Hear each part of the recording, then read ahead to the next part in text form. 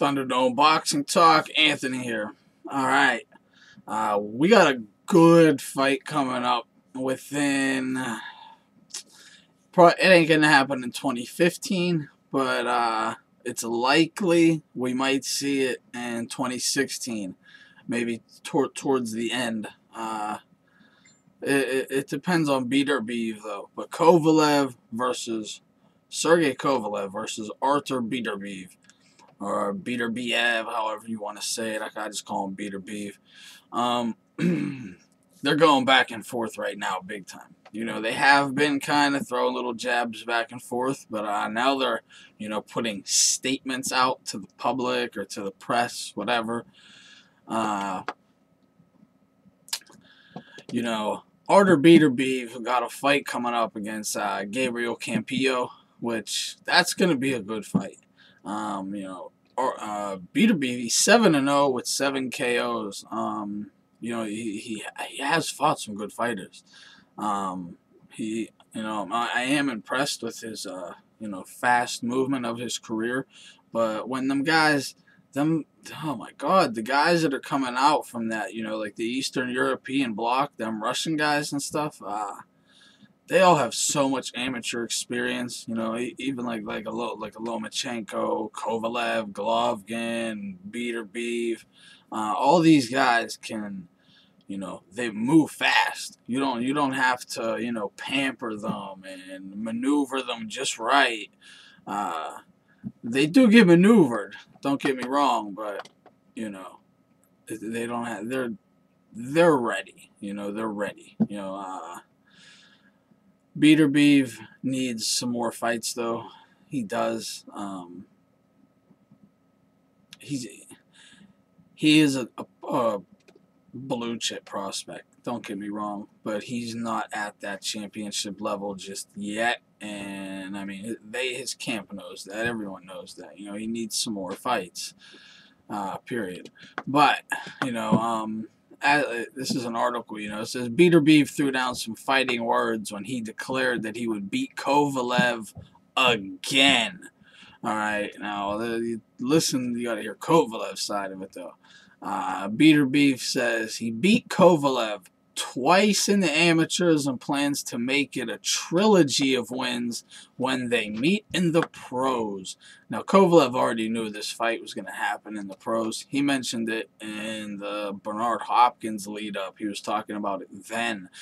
This is a fight that, they know is going to be made eventually if Beterbiev can continue his rise. And I think he will, and I think he can. Beterbiev says, I'll put on a good show in fight April 4th when I step in the ring. He says, I don't have a friend. I want to continue to get better until I face Sergey Kovalev again, and I will beat him again.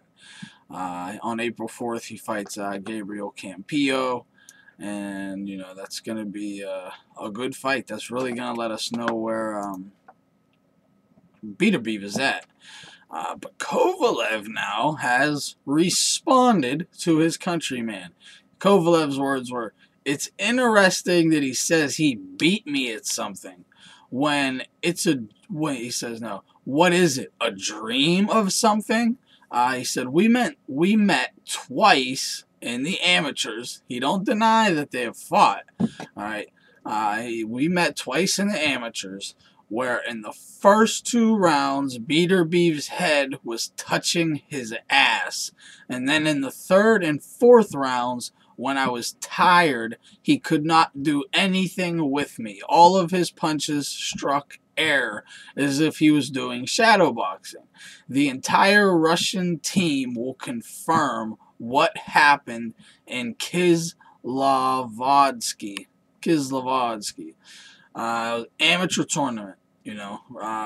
Kovalev was on the Russian team then, and he's saying he basically got robbed against Beterbiev in the first fight, which is very possible because that everything over there is politics.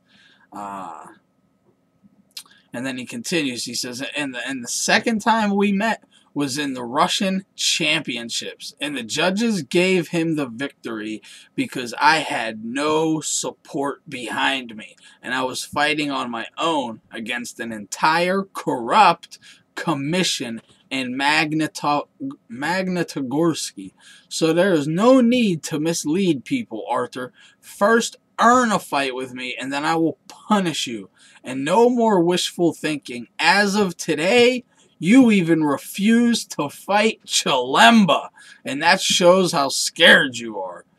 Actually says, and that shows that you are scared. You know, he was supposed to fight Chilemba, 2 weeks ago when Chilemba fought that other dude from Ukraine who did not want to be in that damn ring.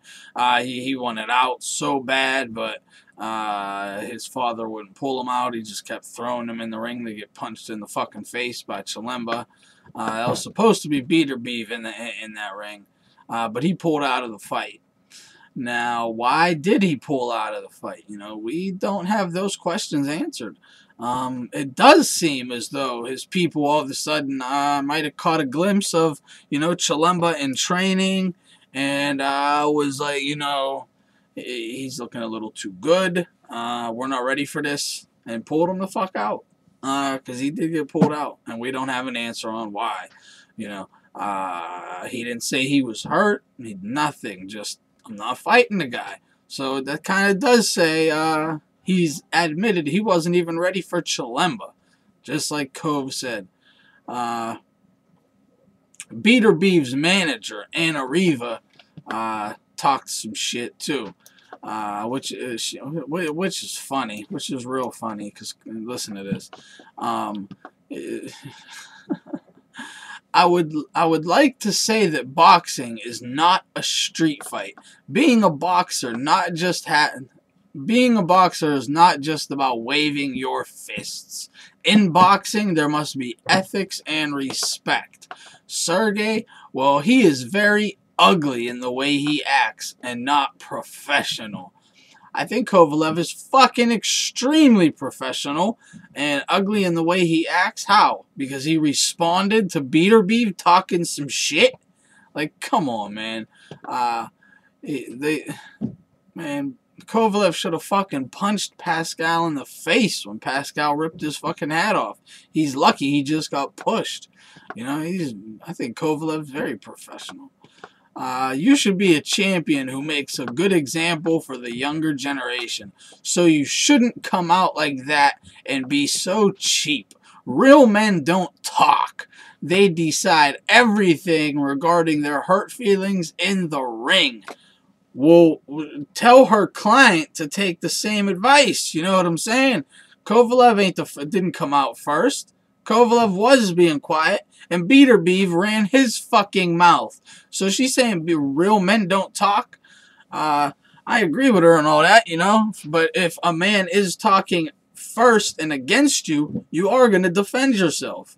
Whether it's with these or with your words, you know. So, I mean, come on, man. Real men don't talk. Tell her fucking client to shut his fucking mouth then.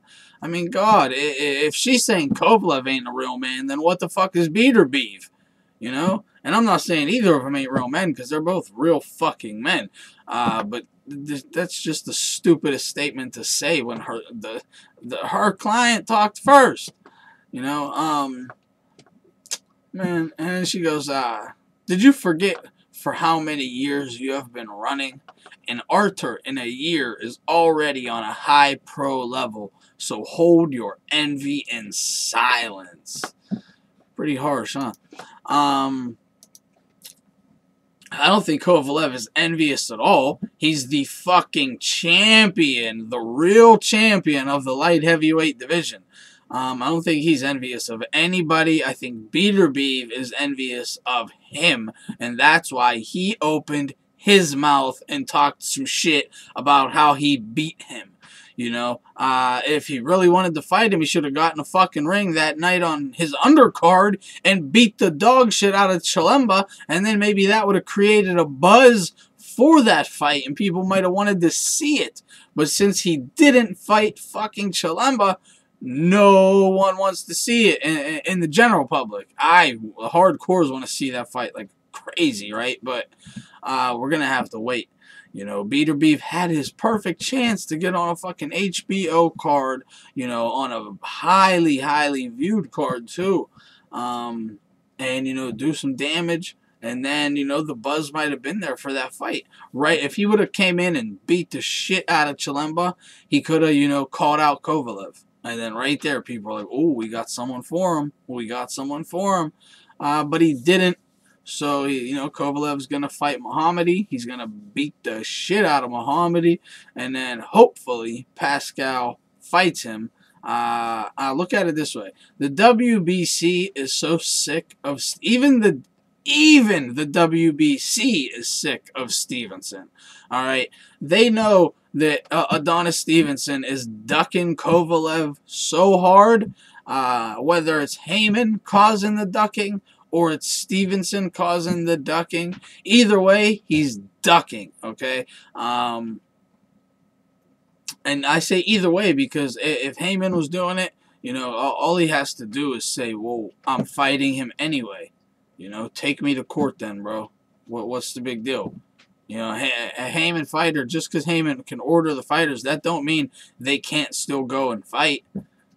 You know, like if, say Heyman advised Adonis not to fight Kovalev, he can still go fight Kovalev. I mean, I've told you this before. I've talked to a manager / advisor. He does both. Manages pro fighters and advises pro fighters. He looked at the contract, everything. All they have to do is fight anyway.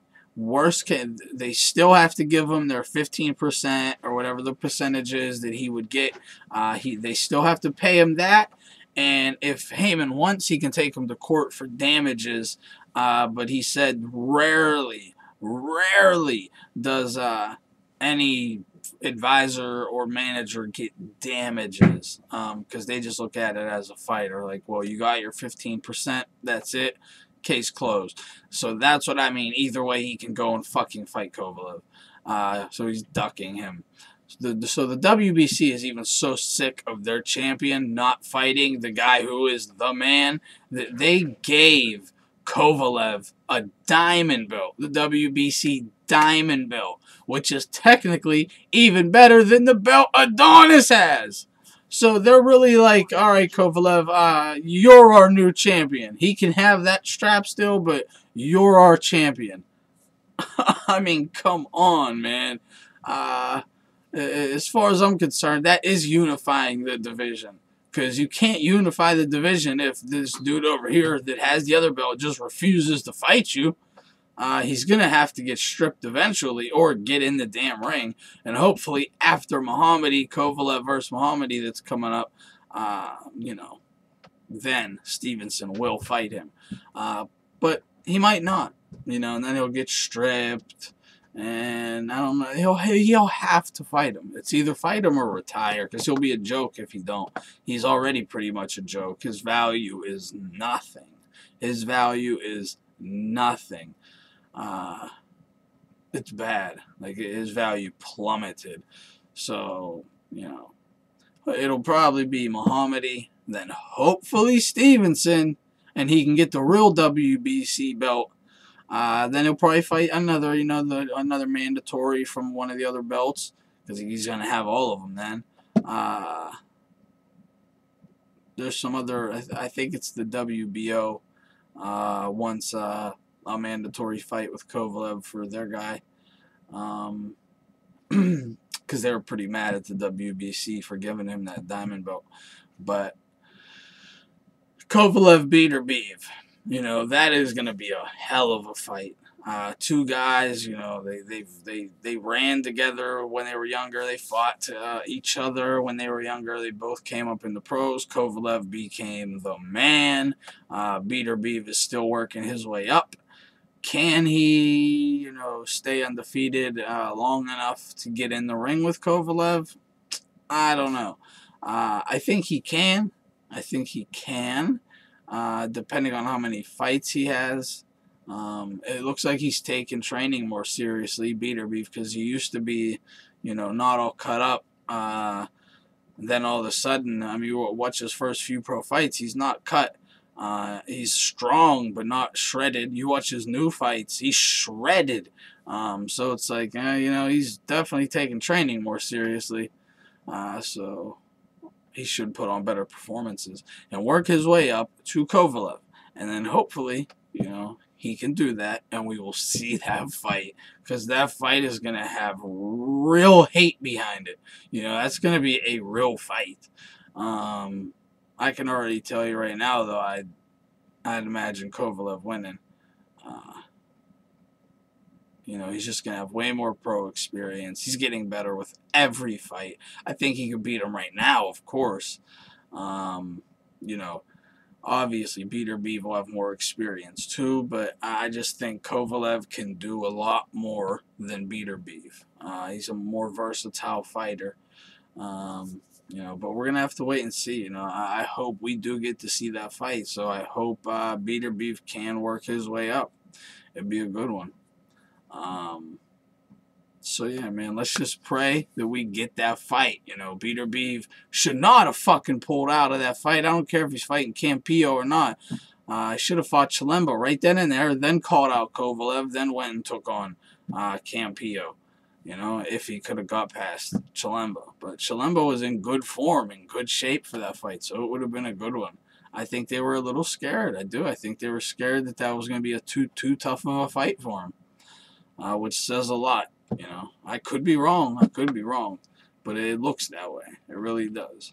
Yeah, man, let me know what you think of the fight, who you think would win, if they fought, and when they would fight. Do you think Beterbiev is going to be able to work his way up through the rankings? Whatever. Let me know what's up. ThunderDomeBoxingTalk. Stay safe till next time, and peace.